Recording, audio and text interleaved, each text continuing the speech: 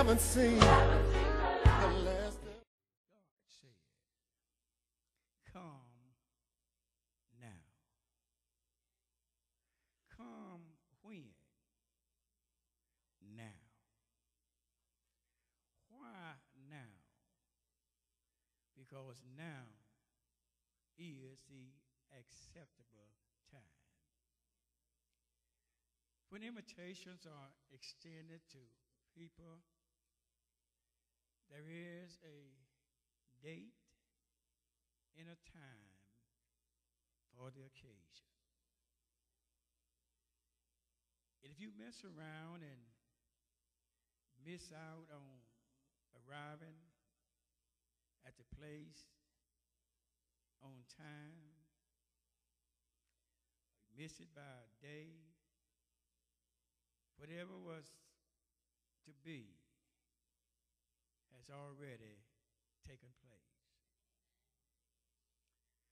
So you today, yes, even you. You and you and you and you. You have a grand invitation. You have an invitation extended to you not by me, not by any other preacher, nor by angels. But this invitation originated from God Almighty and from his throne. And he says to you and to me and to everyone, he says, come. I am glad that this invitation was not extended, predicated on our background. We were not invited because we was of the elite or the high society of life.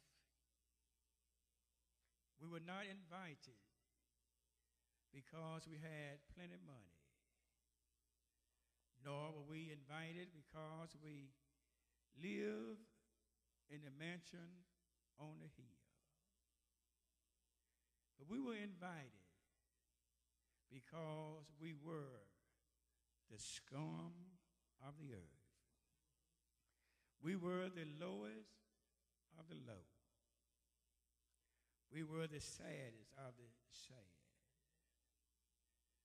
We were those who did not live on the boulevards of life. We were not those that lived on Main Street. But we were those, if you please, that was on the back end of everything. Back in the woods, if you please. In an area where society would not come to.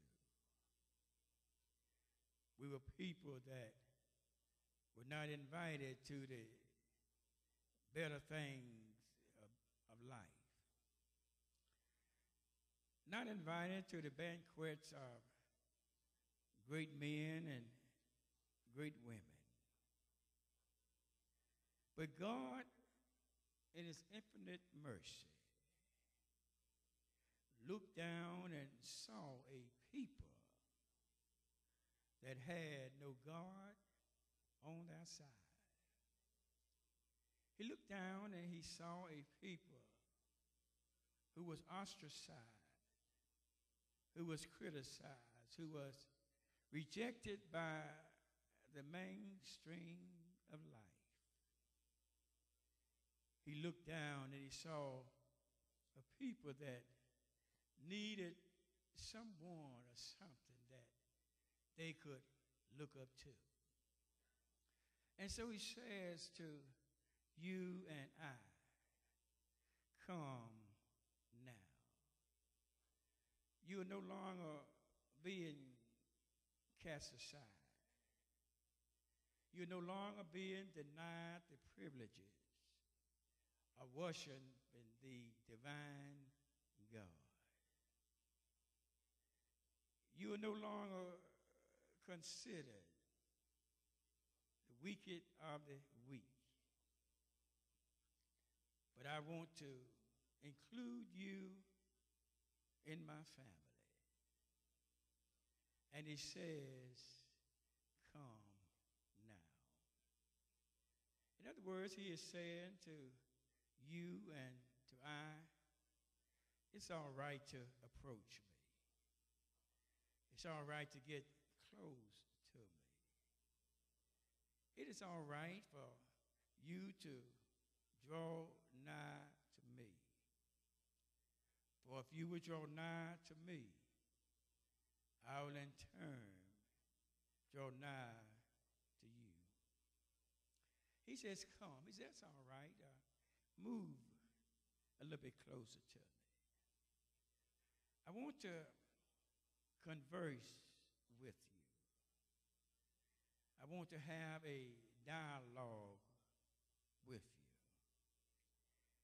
And I want you to move closely. Get real close. Come toward me. Because what I have to say is simply between you and I. What I have to tell you is a personal thing. It is something that you need. No one else is involved right now. I just want to talk with you. So just move close to me. And I want to tell you something. How many of you know that it's a good thing to get close to God? It's good to be nigh him. It is good to be in a situation where there isn't a lot of space between you and God. Because you realize space have to be filled. And if it's not filled by you and God,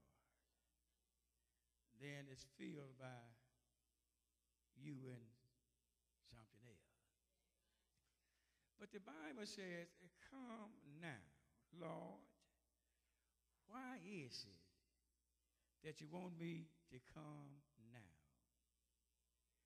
I want you to come now that we might be able to reason together. I want you to come now while you have the opportunity to offer up your defense. I want you to come now while you have a chance to tell me what's on your mind. Come near and let me hear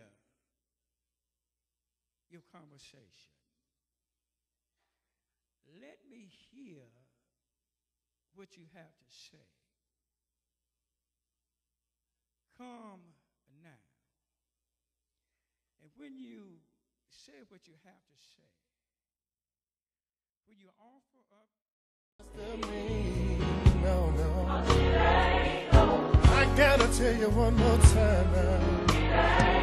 It ain't over. No, it ain't over for me.